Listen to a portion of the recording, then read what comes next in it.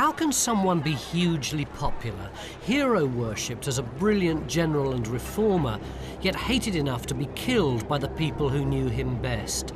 That's the enigma thrown up by the mythic figure of Julius Caesar. So I've come here to Rome to try to find something of the complex character who by 55 BC had made as many enemies as he'd won over.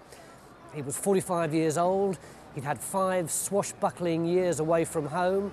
Indeed, it was only the diplomatic immunity of his foreign posting that stood between him and prosecution in Rome, because he'd only got to the top through bribery and corruption. Over the next 16 years, he'd fight a civil war, he'd have a passionate affair with Cleopatra, he'd take on the mantle of emperor, and finally, he'd meet his destiny and the assassin's knife on the Ides of March.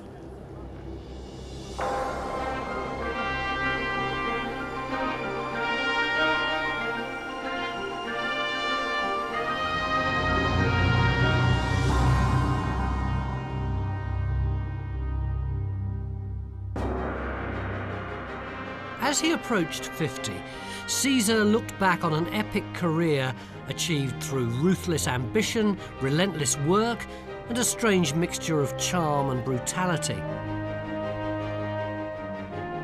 In getting to the top, he'd already travelled thousands of miles. As governor of Gaul, he'd fought a brilliant campaign, cutting his way through northern Europe, and then publicised his victories in his own books, the Gallic Wars.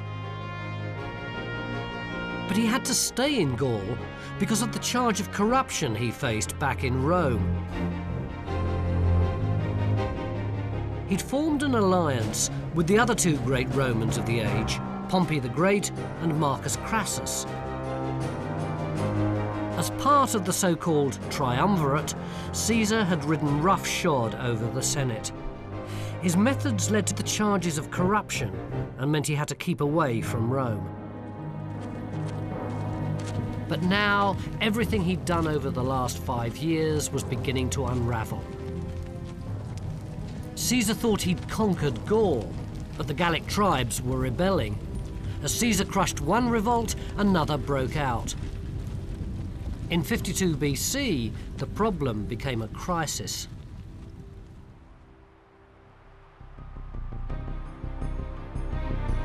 For the first time, Caesar met a really dangerous opponent.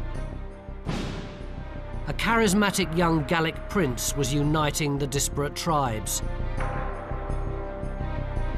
His name was Vercingetorix.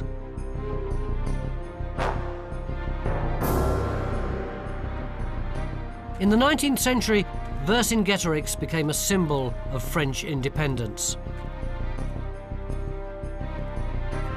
They put up this massive statue to celebrate the man who first brought the people of Gaul together.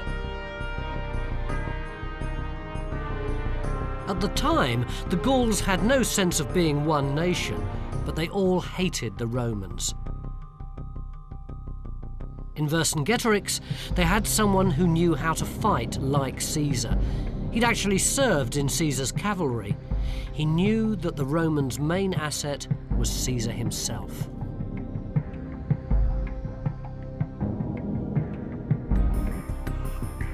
The rebellion started in winter.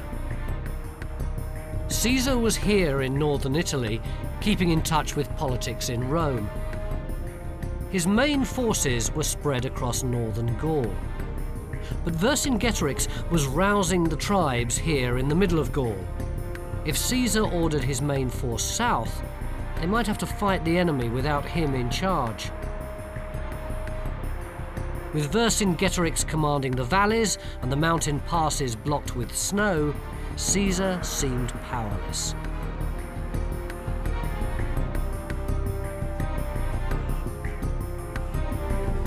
If you want to understand Caesar, you need to think like him. 1, anything is possible. 2, do what the enemy least expects. He only had a small bunch of raw recruits, but he ordered them to dig a route through a pass that was 2 meters deep in snow. Not only that, but they did it in 24 hours. They broke through, and even though it was such a tiny force, they completely panicked the enemy. It was an act of strategic brilliance. Vercingetorix retreated rapidly to the safety of the Auvergne, and this bought Caesar time to head west, reunite with the main force and attack the rebels. But Vercingetorix wasn't finished. He was on home ground, and he used the weather and the terrain to his advantage. For the first time, Caesar found himself outmaneuvered. Caesar crossed and recrossed the land, trying to subdue rebel tribes by hitting at their strongholds. But Vercingetorix harried his extended supply lines, rarely giving battle.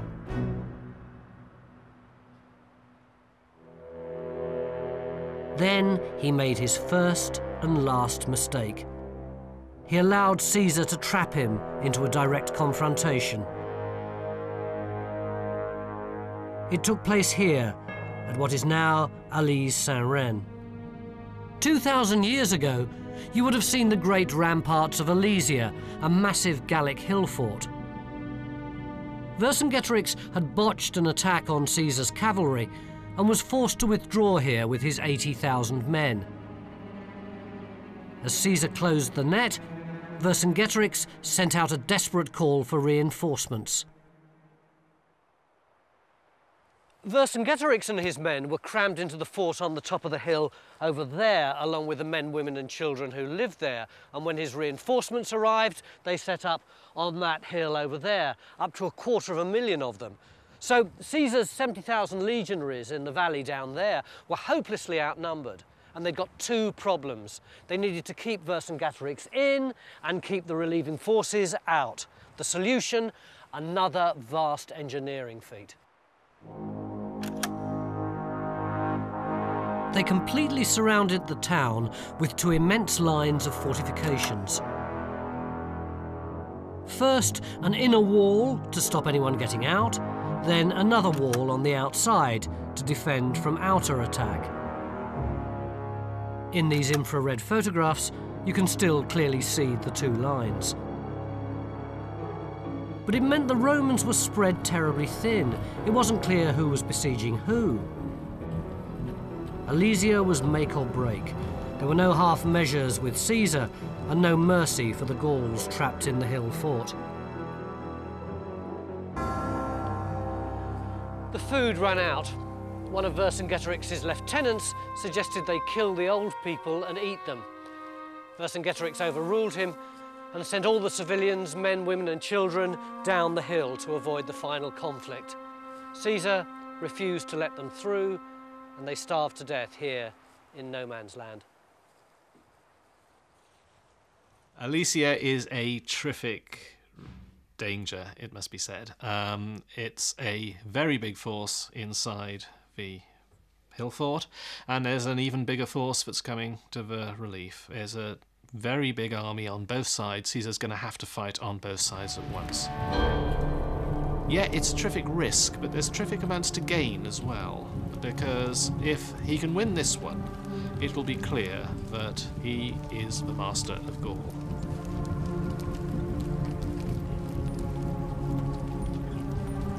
The Romans, stretched over 10 miles of defences, were outnumbered nearly 5 to 1.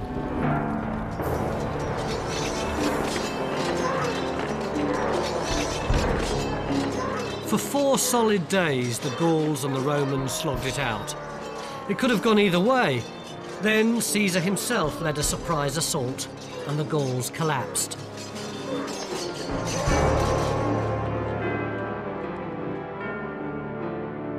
After the surrender, Vercingetorix was taken to Rome in chains to await his fate. Every Roman who'd survived was given a prisoner to keep or sell as a slave. There was still mopping up to do, but Alesia broke the back of resistance. All Gaul was now Roman territory.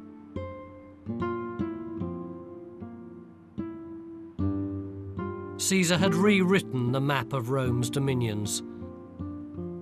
The great Gallic hill forts, like Alesia, were replaced with Roman settlements, miniature Romes with their own forum and temple, nice and neat.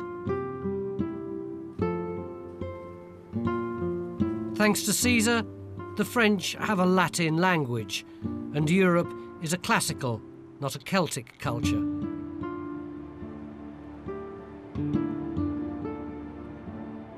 Caesar had surpassed the achievements of Rome's greatest living general, his ally Pompey.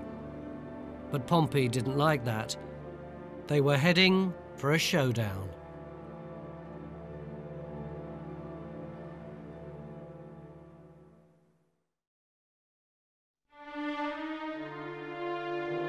By the time he'd conquered Gaul, Caesar was in his late 40s.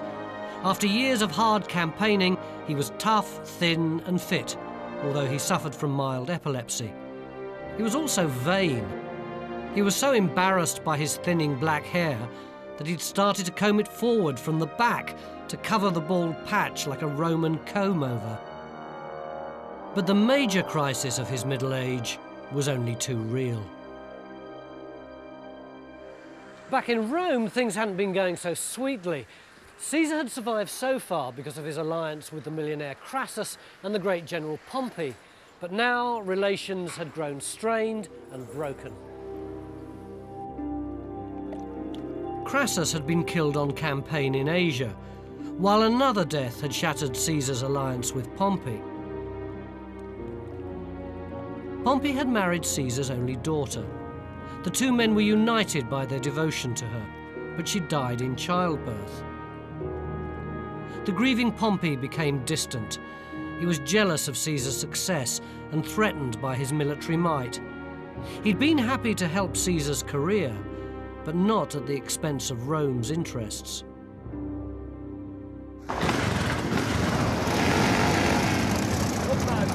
The rivalry soon degenerated into gang warfare, fought out on the streets by hired thugs.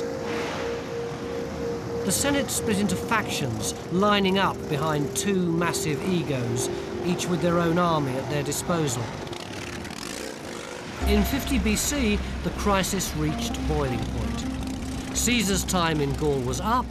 The consuls demanded that he return to Rome, lay down his post, and face the charges that had been hanging over his head for 10 years. Rome waited to see how Caesar would react. He was a brooding presence, waiting with his forces on Italy's northern border. If he was to resign everything, right, he would be a private citizen and open to attack for all of his actions.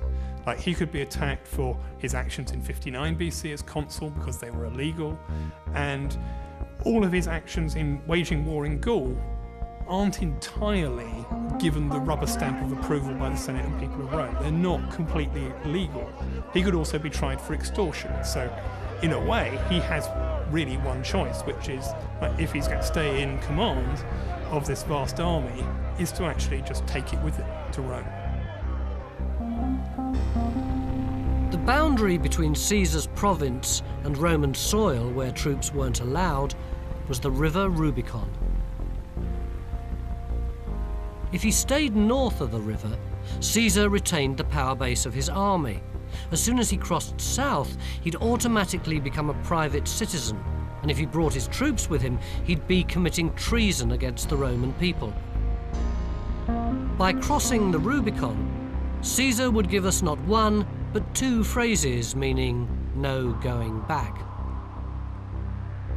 Caesar could have ducked out of the fight, he could have obeyed the law, he could have avoided the death of the many, many Roman citizens who fought each other over the next 6 years, but he didn't. His sense of his own destiny prevailed. On the 11th of January, 49 BC, he arrived at this little bridge just before dawn in a closed carriage. The rest of his men had gone on ahead. Even now, he could have avoided the conflict. He thought for a moment, and then he said, "Alia iacta est." The die is cast. He crossed the bridge. And when he got to here, he was at war.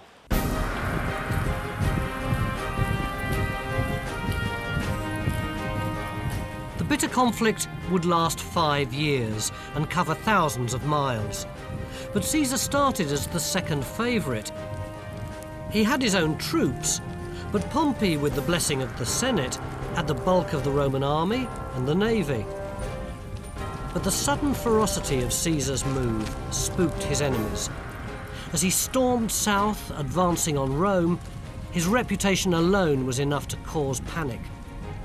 Pompey evacuated his troops and fled to the port of Brundisium to escape to Greece, while Caesar came home.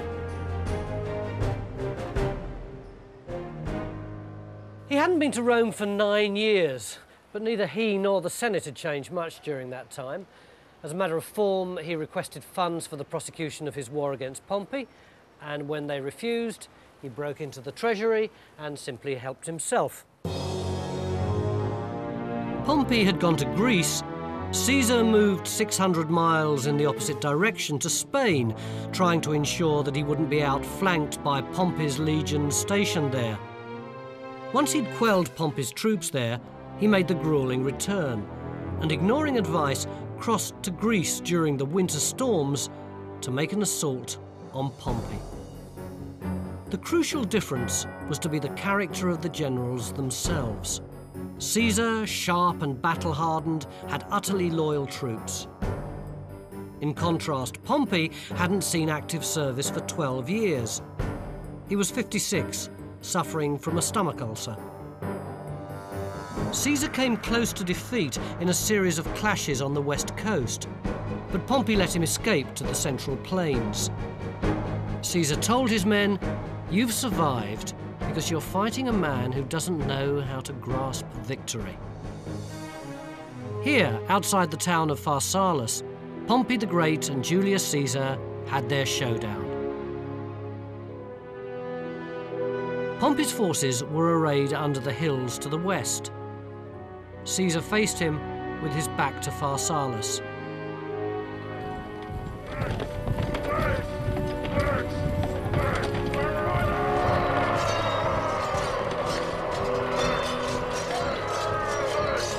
Amid the cornfields of Greece, Roman died at the hand of Roman.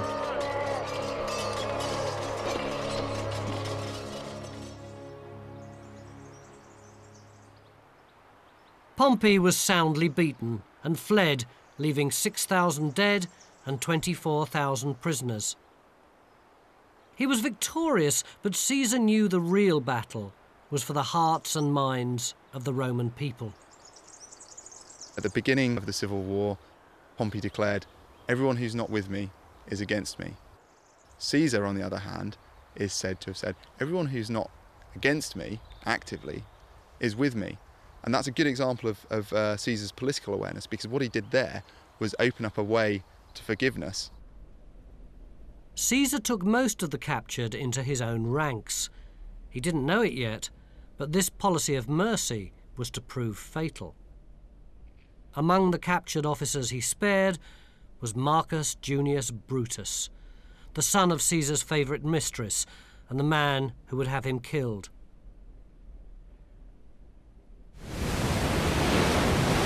But Pompey himself had got away. Word reached Caesar that he was fleeing south across the Mediterranean. The sensible thing would have been to consolidate his position and return home. But the fight with Pompey had become a vendetta.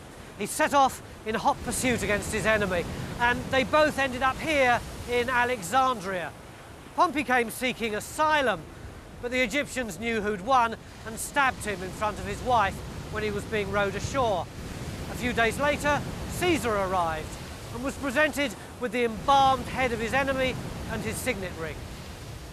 Caesar might have thought the affair was over. In fact, it had just begun.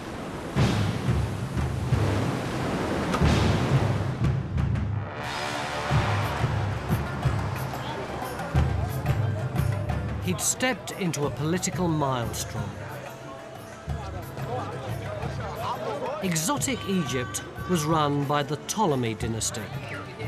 Because the royal family were thought to be living gods, the rulers were always a brother and sister who married each other and ruled jointly, although each kept a separate palace. Incest didn't make them fond of each other. There were fierce struggles to get the upper hand.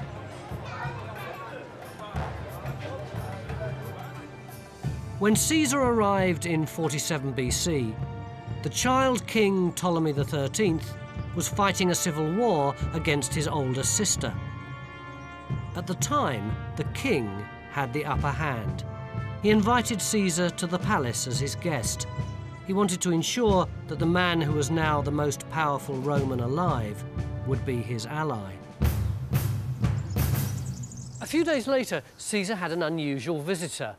A male attendant came in with a laundry sack over his shoulder. He dropped it on the floor, opened it, and out popped the Queen. She'd come to enlist Caesar's help against the king, her brother. To a man with a roving eye like Caesar's, this was big-time trouble. In front of him, exotic and available, was Cleopatra.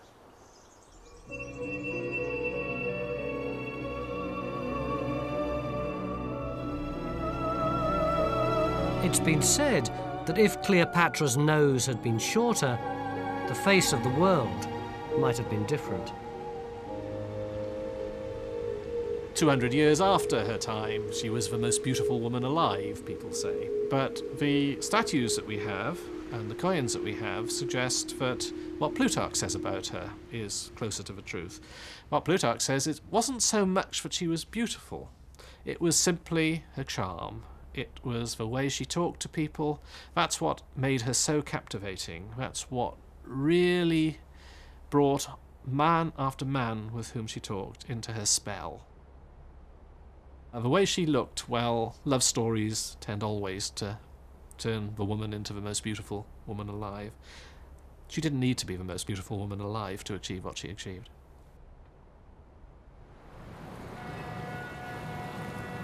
She was 20, he was 52. There was no real reason for him to stay in Egypt, but he fell for Cleopatra's seductive charms and decided to support her instead of her brother. Caesar found himself besieged with Cleopatra in her palace. The war, if you could call it that, was a desperate struggle all fought round this harbour area of Alexandria, with both sides trying to get possession of the causeway that ran out to the lighthouse. After sending for reinforcements, Caesar tried to set fire to the Egyptian fleet, but ended up burning the city's ancient library. In another clash, he had to jump into the sea to save his life. Kicking off his heavy clothes, he swam back to safety, apparently still holding some important documents above the water to keep them dry. He nearly lost. Caesar risked his reputation and his life for Cleopatra. The seas shifted since Caesar's day, and the palace where he stayed is submerged in the harbour. Now, archaeologists have begun to reclaim some of the treasures that Caesar must have seen daily.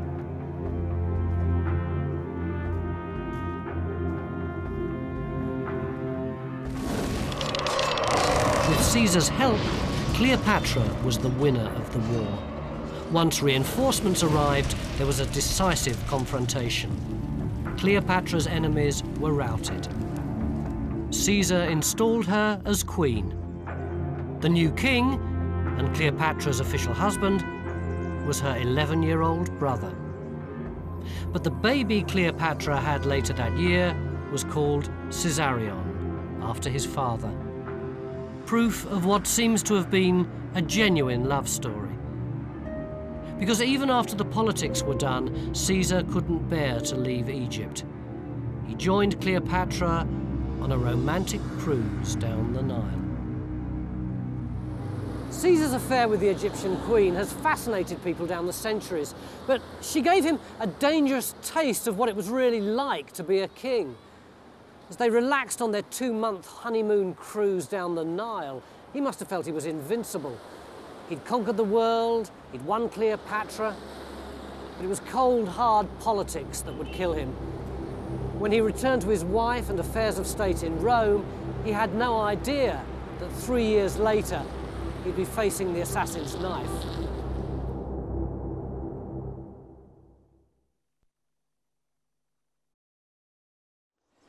Caesar marched back home in triumph up the Appian Way, but he hadn't come straight from Egypt. Typically, when he left Cleopatra's arms, he diverted to northern Turkey. where he fought a lightning and devastating campaign against a king who'd been trying to invade the empire.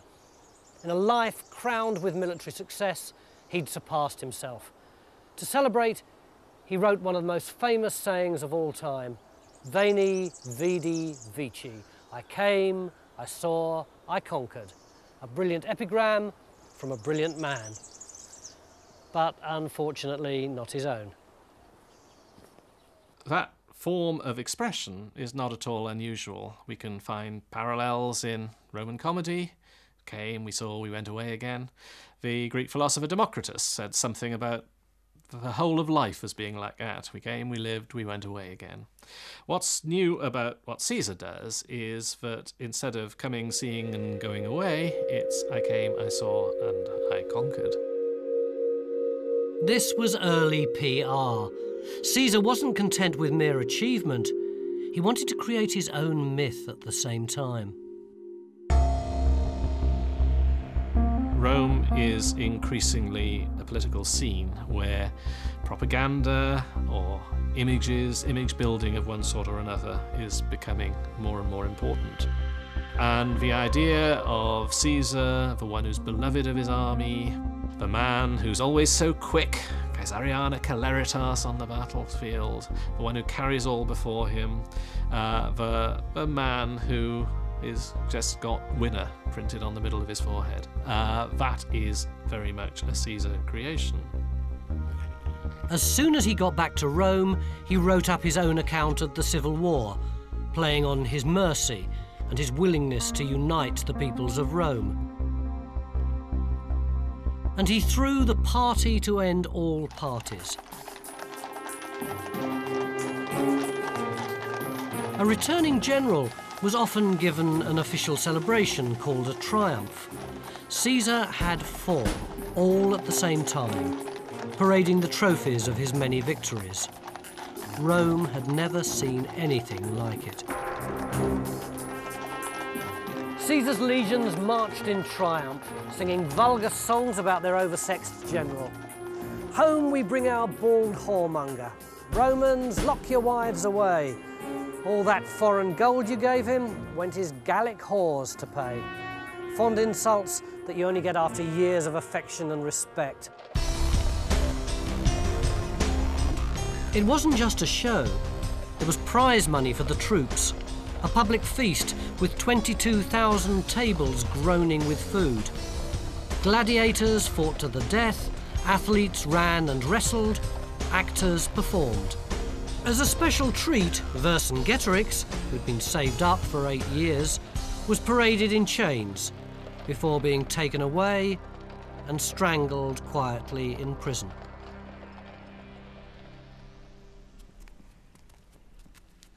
No one Roman had ever been so powerful and so popular as Julius Caesar. The Roman Republic was a democracy, but for years there'd been a stalemate between charismatic individuals like Caesar, who wanted reform, and conservatives who wanted to keep the status quo. The scale of Caesar's military success and his public acclaim gave him a popular mandate for a radical change. In the Senate, he swept all before him. He was still supposed to be the first amongst equals. In practice, his power base let him ride roughshod over the opposition. Caesar rubbed senators' noses in his dominance, attaching their names to bills without their consent. People found themselves credited with putting measures forward when they hadn't even attended the Senate. Everyone is frightened about the future. Where is this going to take us? And the people who say, you've got to change things, cause great alarm to all the vested interests. And when you consider that 2 centuries of conquest have created an enormous accumulation of vested interests of people with land and estates and money and so on, and they're all hoping to pass them on to their children, and they don't want a new political order. So one man, one of their number, rising to supreme power is a terrible threat. Caesar was a one-man revolution. His reforms solved the problems in Rome and made the empire a reality. Rome was overcrowded, and there were thousands of retired soldiers without a pension. Caesar simply took 80,000 people out of the city and resettled them in new towns abroad, where he also gave land to army veterans. By making Romans settle in Gaul or Spain, he started to turn them from conquered countries into a true part of the Roman system. And he reformed the Senate, expanding the number of senators to include people from the provinces, so that they too could have a say in how things were run. One of the jokes that went around Rome was, if you see a guy in trousers, don't point him the way to the Senate, because a guy in trousers is going to be a Gaul, and they're saying, you know, he's even appointing these barbarian Gauls to our Senate. Now that's an exaggeration, but behind that lies, if you have fought an enormous campaign in Gaul and you've recruited part of your army from Gaul, you will indeed promote the successful officers up the system. He also drained marshes, imposed a tax on luxury goods, reduced unemployment, and made laws of religious toleration across the empire. All good, solid, respectable civic stuff, but Caesar's most lasting achievement was made with the help of Cleopatra's astronomers, who trained here at the Great Library at Alexandria. He invented July.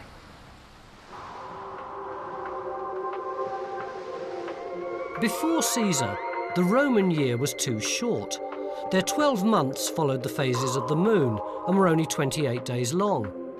Every so often, they had to put in an extra month to make up, but during the chaos of the Civil War, Midsummer Day had fallen in September. Caesar understood astronomy. He knew the year should be 365 days long. He divided up the extra days between the 12 months. To get things right, he stretched time. Between November and December 46 BC, he put in 2 extra months.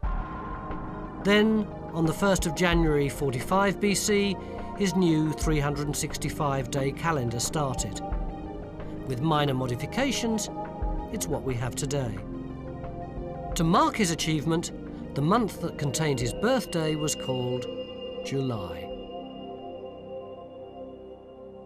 Then, in the middle of all this activity, Cleopatra herself arrived in Rome with her 12-year-old husband and Caesar's baby. Nothing shows Caesar's high-handed attitude more than the way he handled her visit. He erected a statue of Cleopatra in the temple of Venus the Mother. This was blasphemy. Having a girlfriend was one thing. Asking Romans to treat her like a goddess was another. By 45 BC, discontent was seeping round the Roman elite. Caesar's military enemies still had power. The civil war was threatening to break out again in Spain. He'd already had to fight in North Africa the year before, putting down a resurgence of Pompey's supporters there. Now Pompey's sons, wanting to avenge their father, were assembling an army near Cordoba. Once more, Caesar rallied his troops for what was to be his last campaign. It's 2,400 kilometers from Rome to Cordoba. Caesar did it in just 27 days. In fact, he got there before either the enemy or his own men knew he was coming. The final battle of the Civil War was one of Caesar's most desperate struggles. It took place just north of Cadiz at Munda.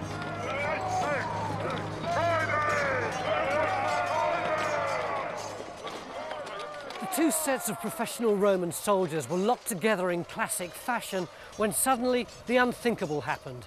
Caesar's veterans began to give way and fall back, leaving a gap between the two armies. Caesar jumped off his horse, threw away his helmet, picked up a shield and marched up and down the line, dodging enemy javelins and shouting, "If I'm done for, then you're done for too." When his tribunes saw how exposed he was, they formed round him, and then the legions rallied.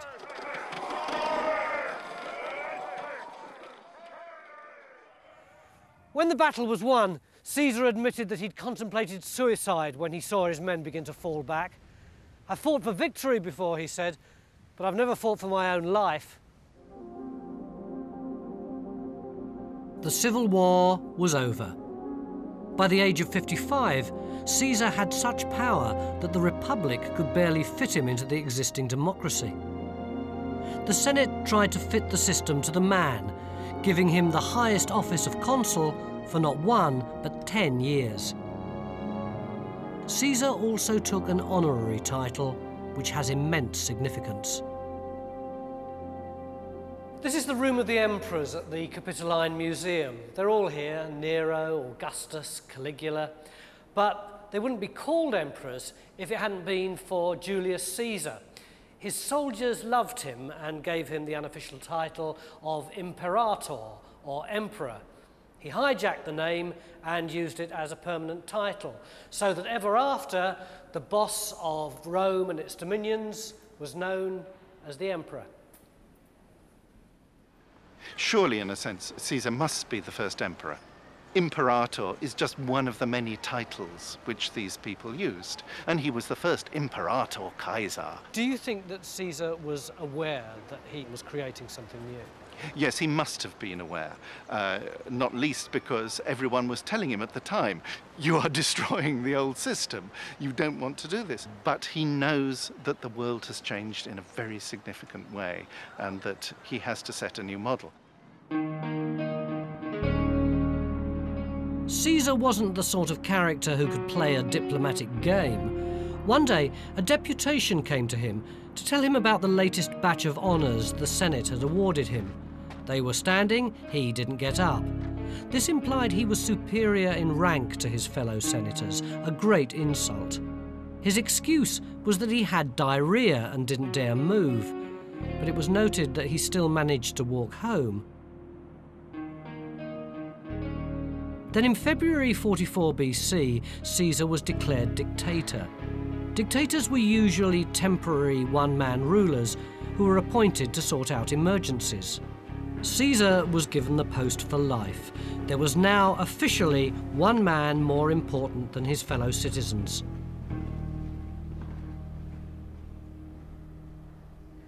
There'd been dictators before, like Sulla, who'd predicted that Caesar would bring down the entire system. But none had ever had the cult of personality associated with them until Caesar.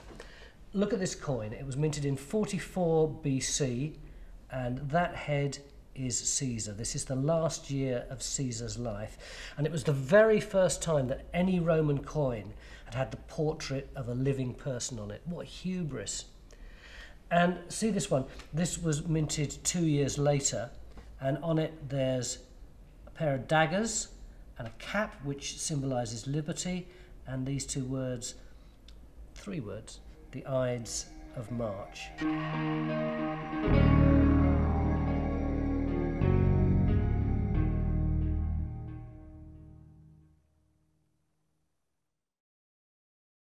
By 44 BC, Julius Caesar was 56 years old. After disregarding the niceties of Roman democracy, he was now a king in all but name. Romans hated the very word king. 600 years before, there'd been 7 kings of Rome, and the last, Tarquin, had been such a tyrant, they'd got rid of him and set up the Republic instead. They never forgot what a disaster kingship had been. In fact, when people tried to call Caesar king, he rejected the title, but he'd already gone too far in establishing one-person rule. I'm quite certain that Caesar didn't want to be a king. Caesar knew Roman history extremely well, and first steps in Roman history is we kill kings. We don't like kings. We had them once in the past. There were 7 of them. 7's a good round number, and 7 is enough. And Roman history from then on is about every time anyone threatens to be a king, you're allowed exceptionally to kill him. The ringleaders in the assassination plot were 2 men called Brutus and Cassius.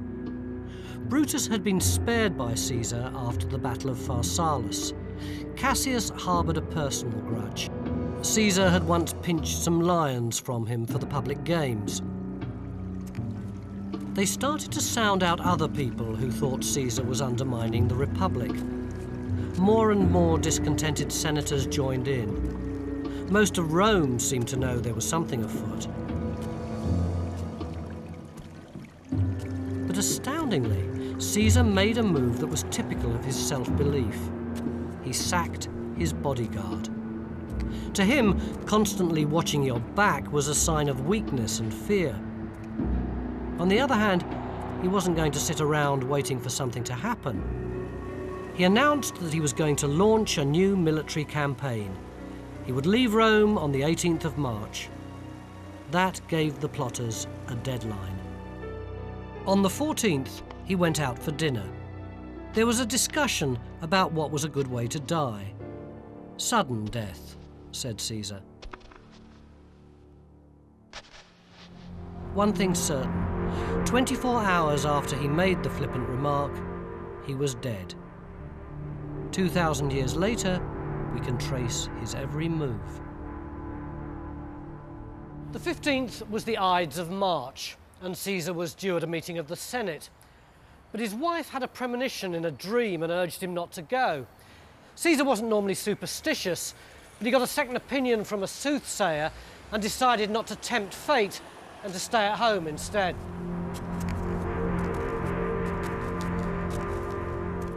The plotters almost panicked, but then they had a masterstroke. They sent for the man that Caesar was least likely to suspect in order to try and lure him to the place where they planned to kill him. Shrewdly, Decimus didn't try to persuade Caesar to attend the whole meeting, just to pop out and adjourn it first. And as he spoke, he took Caesar by the hand and led him out into the street.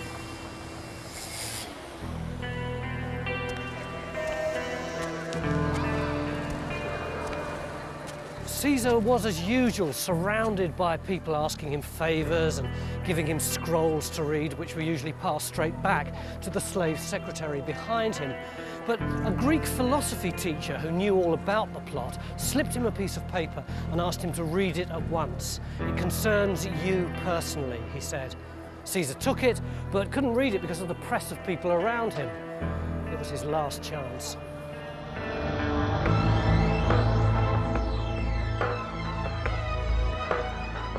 He went through to meet the Senate and his death.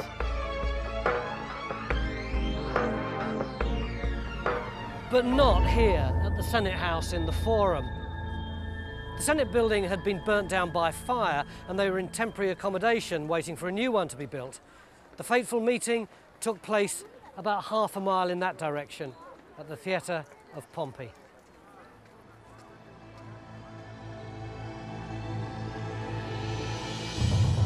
It's Shakespeare's play that has the murder taking place on the steps of the Senate House.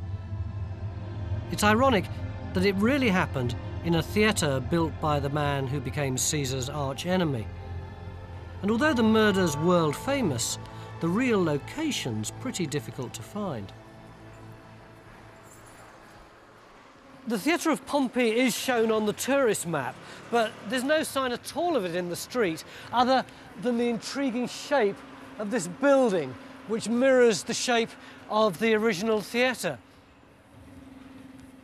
The only actual remains, though, around the corner.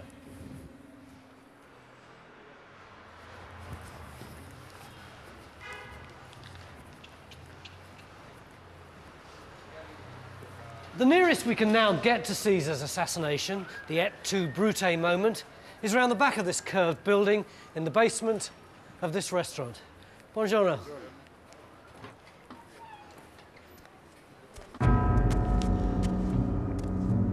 Caesar was invited into the Senate room just a few meters from here. As he went to sit down, the plotters struck. A man called Casca stabbed him in the neck. Caesar spun round and stuck him in the arm with a metal pen. But then someone else stabbed him in the side. This was to prove the killer blow. But by then, all 23 plotters were hacking and stabbing in such a frenzy that some of them even stabbed each other. Caesar never actually said et tu, Brute. It was all far too confusing, lots of blood and screaming. Instead, he just pulled his robe over his face to mask the shame of a dying man.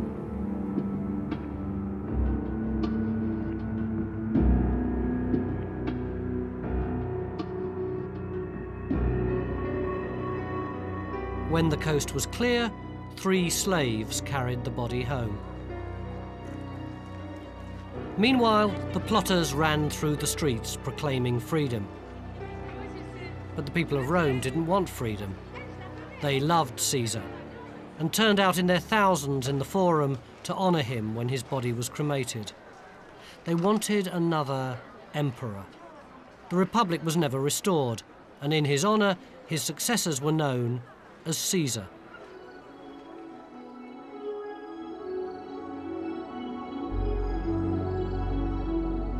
After more years of civil war, it was Caesar's adopted son Augustus who formalised the role of emperor. But Julius Caesar is the watershed. Before him, Rome was a democracy. After him, it was an empire ruled by one man. And all because of the indomitable force of that one personality. Even following in Caesar's footsteps with the benefits of modern travel's been a pretty exhausting business. But at the end of my 2,000-mile quest, I can certainly say I hail Caesar, even if given his ruthless ambition, I can't actually say that I like him very much. Nevertheless, he was one of history's truly epic figures. He lived life with an energy and a ferocity that is hard to imagine in anyone today. And his achievements were really colossal. His conquests ensured that European culture would be classical and not Celtic. And perhaps most important of all, he persuaded the Roman people that one-person rule could work. And this new model of the Roman Caesar would change Roman history forever.